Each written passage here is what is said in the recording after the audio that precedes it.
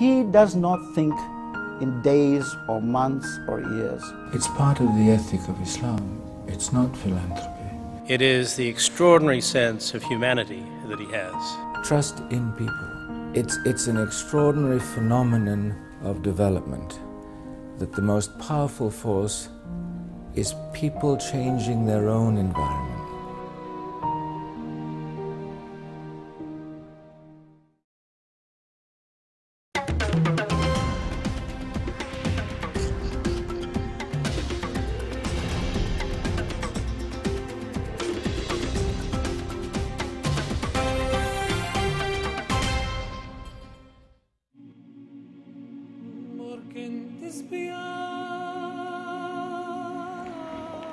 Once known as Karim Shah, now as the Aga Khan, His Highness is the spiritual leader of the Ismaili Muslims, a community from the Shia branch of Islam.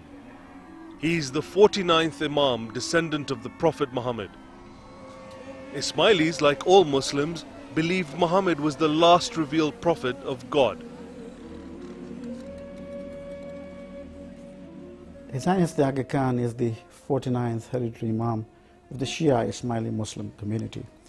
This position that he holds, this office that he holds, is an office by which from the time of the Prophet to Imam Ali, in succession, is the office of the Ismaili Imamate. Today, it is the office held by His Highness the Aga Khan for the Ismaili community.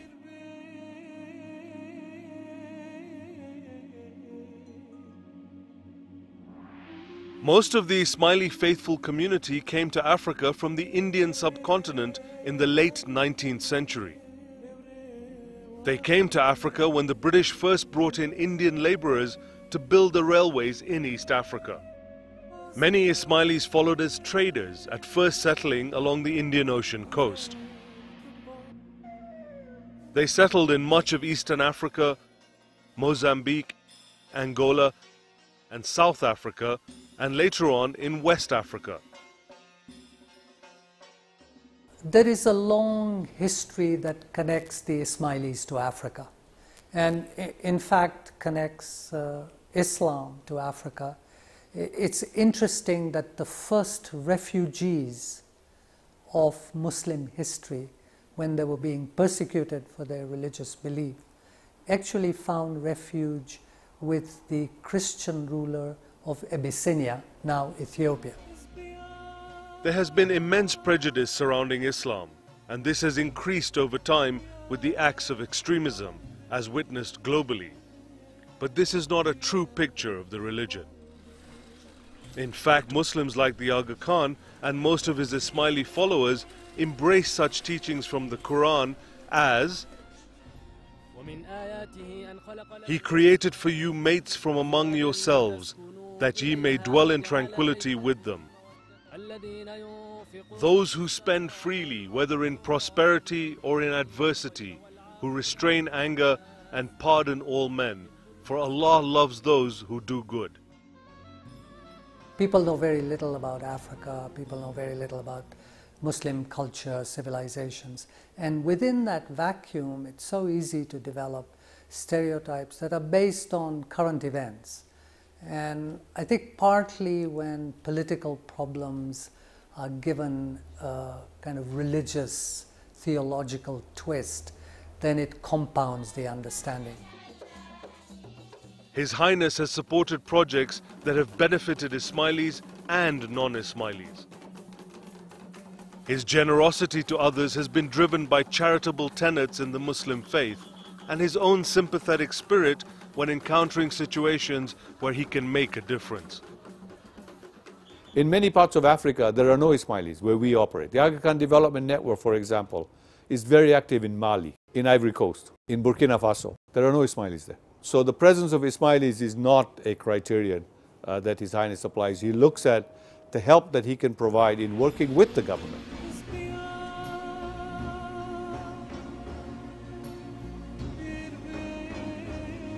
The mandate of the Imam is to engage with both the material and the spiritual conditions of not only the community but also those amongst whom the community live. So it doesn't have that sense of philanthropy. And I think part of what is important is that this development has to be seen over time as something that builds sustainability and capacity in the community. It's part of the ethic of Islam. It's not philanthropy. It's that you have a duty to share what you do not need yourself. If Allah has given you the wherewithal to share, you share. Born in Switzerland, the Aga Khan spent some of his childhood in Nairobi, Kenya, away from the Second World War that was devastating Europe. It was in Africa many years later that he donned the mantle of his late grandfather, the third Aga Khan, Sir Sultan Muhammad Shah. Sir Sultan chose Karim Shah for the role, hoping that he will provide the Ismailis with energetic leadership. My grandfather was more the senior figure in the family with whom you discussed what you were doing at school and not doing at school, what you were doing at university and not doing at university. And it was a very different relationship, and he was very much the head of the family. For a 21-year-old college boy, an expert skier and soccer player for Harvard University, becoming the leader of 15 million Ismailis around the world was a huge responsibility. After visiting various Ismaili communities, the young Aga Khan returned to Harvard to prepare himself to meet the challenge. In 1959, he graduated from Harvard University with an honors degree in Islamic history. At this point, the Aga Khan returned to the continent. He met many East African leaders, including Kenya's founding father, Jomo Kenyatta. He even received the Grand Cross of the Brilliant Star of Zanzibar in 1957. But he also received similar recognition in the West African countries of the Ivory Coast and Upper Volta, which was later renamed Burkina Faso in 1965. His strongest relationships was with the independence leaders and the leaders who followed independence to start to develop the country. And that, at that time of pre-independence and independence, even during colonial rule, he started to think about what would Africa need post-independence. These needs would form the basis for his development ideas, which would coalesce over the next 4 decades. They would include an emphasis on education, healthcare, infrastructure, and self-reliance. As the Quran says, that man can have nothing but what he strives for. We're moving towards independence, towards the idea that we would be free to choose what kind of society we live in. And yet at the same time, we were aware that the colonial legacy had not left us with too many assets.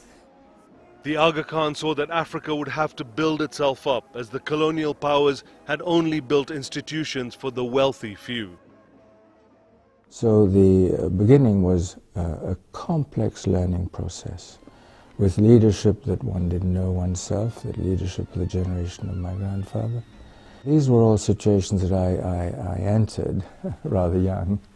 And I think the great challenge for him as Imam was to see how the community could become a catalyst in this environment for really generating the quality of change and quality of life for the people of East Africa as a whole. His grandfather, Sir Sultan Muhammad Shah Aga Khan, was a distinguished statesman who was once the president of the League of Nations. He had assembled the beginnings of a worldwide development team, which evolved into what is now known as the Aga Khan Development Network, or AKDN. The new Aga Khan plunged into third world matters with great zest, continuing his grandfather's commitment to the social and economic progress of the Ismaili community. The Aga Khan Foundation provides a number of services and interventions, from agriculture and market development, education, health, community development, community civil society development, and the development of culture and heritage. Karim Shah would take a similar path to his grandfather, taking an international role. But he would complete his grandfather's benevolent ambition with the AKDN, not by taking an active political role.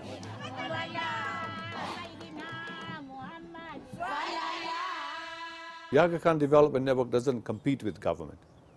We complement government. We complement the work of government.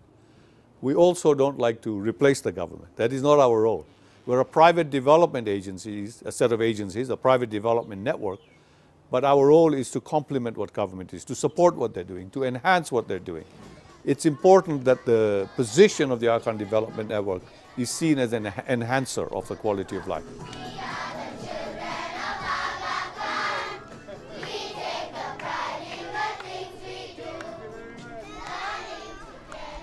Education is one area where the Aga Khan's personal experience taught him that quality could make a difference and build the capacity of people. Eyes over there. Good morning, good morning. Say good morning, His Highness. Good morning, His Highness. Please go on, I'm going to join the class. All right, welcome. The first Aga Khan Academy was established a decade ago in the coastal port city of Mombasa in Kenya. 2 other academies are now operational in Hyderabad in India and in Maputo in Mozambique, with 15 more on the drawing board. Being a Harvard alumnus, it is no wonder education is key amongst his developmental projects. Intellect is a very, very powerful force, and that has been there since centuries, and therefore the human intellect as a force is something which I am very, very admirative of and respectful of. Therefore, educating people to address issues is a fundamental principle of development for me. Here students are accepted without regard to race, religion, gender, family background or finances. They learn to live together and accept and appreciate their fellow students. In other words, they learn to build a pluralistic society in the future. Nafisa Abdul Hamid earned a scholarship to the University of Alberta, Canada. She is one of the many budding professionals the Aga Khan School has produced and has plans of returning to her home country, Kenya. In the future, I want to go to law school, but not to make a ton of money, but to come out with a degree and to be qualified to go back to my home country and help the refugees in northern Kenya just go back to their homes. And here, as in all his undertakings, the Aga Khan refuses to cut corners or accept second best. Our hallmark will be quality students, quality instructors, quality facilities, an unwavering devotion to world-class standards. Let the day be long past when some could excuse mediocrity by saying that it was good enough for Africa. Maxwing Oswang's family struggled to take him to school. His future did not seem bright because of the limited resources both at school and at home. We have 2 rooms, and this is the sitting room, and we also have the bedroom where we normally cook also at the same time. He excelled and was admitted to the Aga Khan Academy in Mombasa. On a visit to his old school, Since I've gone to Aga Khan, I think I've started like seeing my dream coming true, because at the moment I think I'm doing well in my studies, and so I can see that I'll be able to go to universities, whereby if I achieve my goal, I'll be able to come back and help the school and also the community around there. With Maxwing, I don't think that he would have gone far, because the father had already been retrenched, he's at home, and there are also some of his brothers. They are trying, but still they have not settled at all because of finances. We are a public school. We are using all government regulations and what We have our limitations. We have very little opportunity to train pupils for leadership. Through my interaction with the Aga Khan Academy, I've seen that the children are taught literally everything. They are training world leaders who will go back to their society to make a change. And I feel that is a very, very noble idea.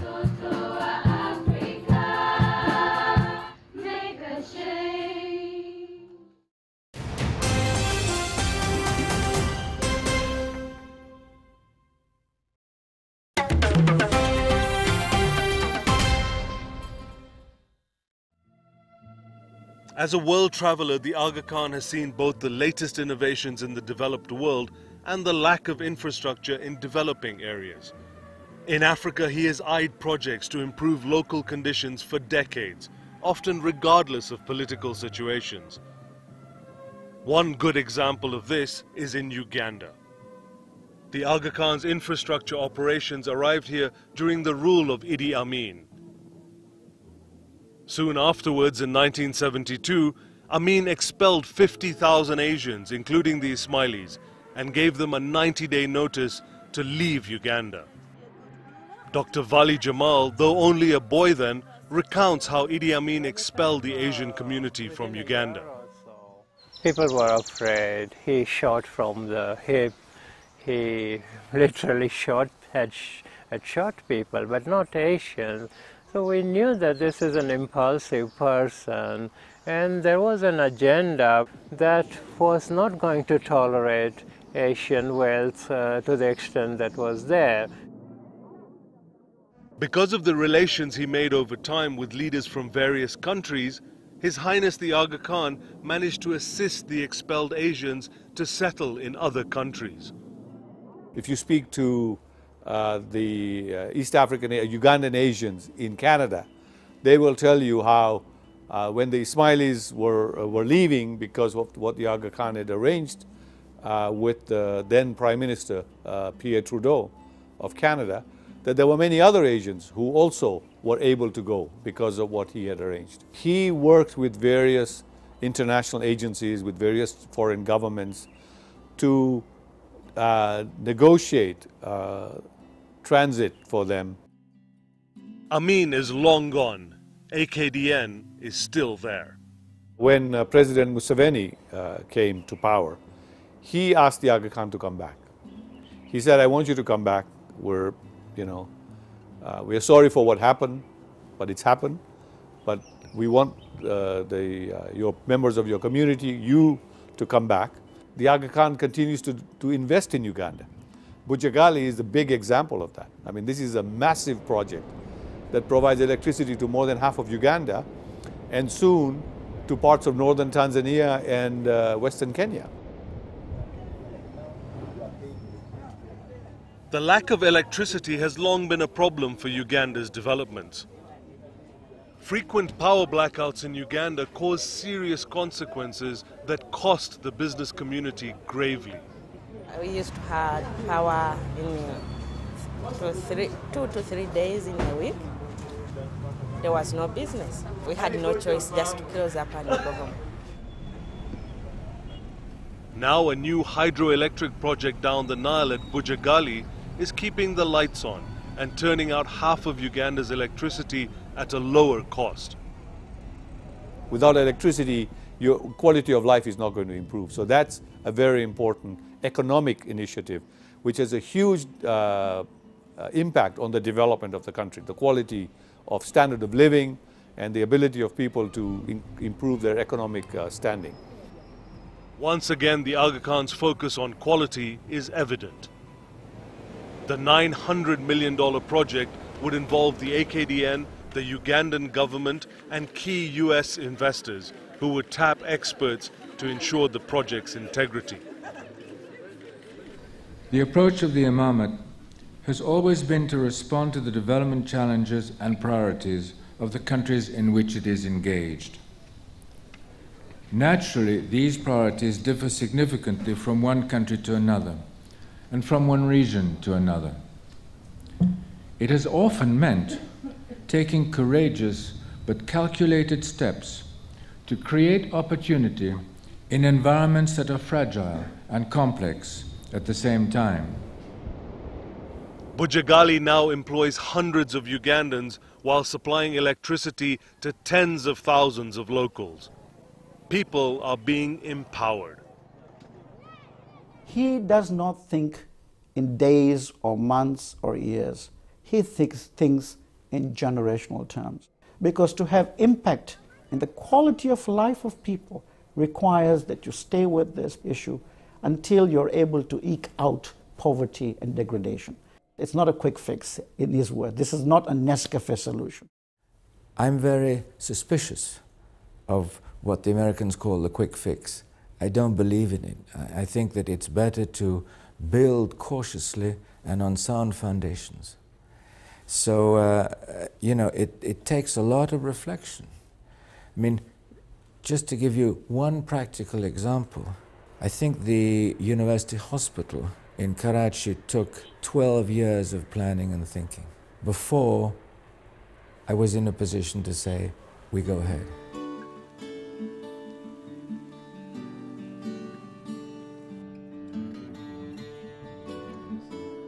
The AKDN's health initiatives have included village clinics, a renowned teaching hospital in Nairobi, Kenya, and now a $50 million heart and cancer center at the Aga Khan University Hospital here in Nairobi. These facilities are known for their high standards across East Africa. They have helped to develop local medical professionals as well as attract those working overseas to come back home. People come back if the work environment is compatible with their objectives. And very often that compatibility is not only monetary, it's actually more often, at least in this field, academic, growth potential in professional contexts, and it's also the ability to bring the family back to the cultural context it was originally in. Dr. Harun Otieno trained in the United States and came back home to head the cancer program. Remuneration is obviously a factor, but life in Africa or Kenya is not as expensive. Being close to family is also a big plus, and the pace of living is also a little bit more comfortable. But at the same time, you also get a big opportunity to make a much bigger impact when you're working in Kenya than, for example, working out in the West. Other AKDN projects are private companies with activities that range from power to finance, leisure to aviation, pharmaceuticals to communication. These are companies that are designed to generate income. Profits are plowed back into projects to promote development. The philosophy of enabling people to take charge of their lives with economic independence. The AKDN spends an estimated $600 million annually on its projects. Some of the money donated by the Aga Khan, others coming from diverse sources. Obviously, His Highness the Aga Khan is one of the biggest contributors to this particular effort. Another is the partners that we have. So the USAID, the Canadian government, the Japanese government, the German government, the French government, the Norwegian government, all of these are partners who support the work of the Aga Khan Development Network because they see the impact, they see the outcomes of that work. One such AKDN company is the Serena Hotel chain. The Serena Hotels and Safari Lodges were created to promote tourism in Eastern Africa and generate funds for AKDN. Its 24 hotels and safari lodges have been built with local materials, local skills, and care for local cultures and environment. His Highness the Aga Khan has shown the world how you can do economic development through preserving the environment. So each Serena hotel is planned in a very environmentally sensitive way, how it's, even in its design, the use of natural light, the use of natural ventilation, the use of natural materials, the landscaping. The Serena hotels only employ African staff, taking care of their welfare, health care, but more importantly, room to grow professionally. The Aga Khan Development Network worldwide has over 80,000 people involved in it. I would say about 50,000 are in Africa, and the other 30,000 are outside Africa. At the Serena, visitors not only stay in the highest quality facilities, they also have peace of mind knowing they are not financing the exploitation of land or people. Because more than money, more than things, people are what it's all about. I'm a deep believer in the fact that if the environment is good, people live a better quality of life. They're more stable. Their children grow up in a better environment.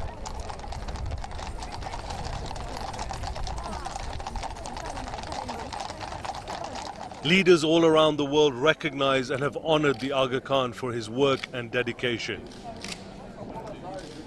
The trust and gratitude many African leaders have felt for the Aga Khan is an important boost for the work of AKDN.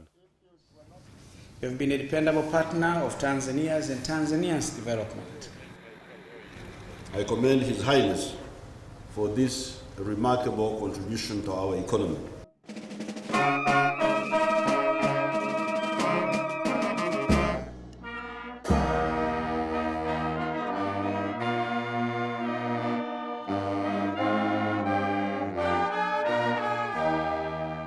Me donne l'opportunité de rendre un vibrant hommage au guide spirituel que vous êtes et souhaiter qu'Allah le Tout-Puissant comble vos fidèles de sa grâce.